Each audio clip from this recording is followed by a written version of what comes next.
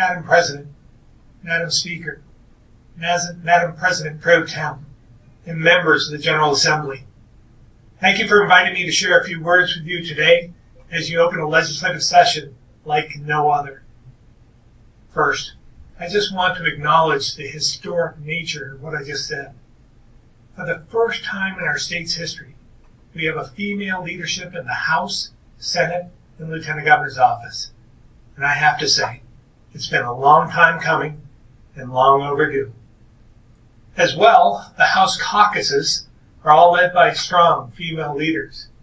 Representative McCoy, Representative Long, and Representative Colburn. We should all be proud of these milestones and appreciate the history they've made.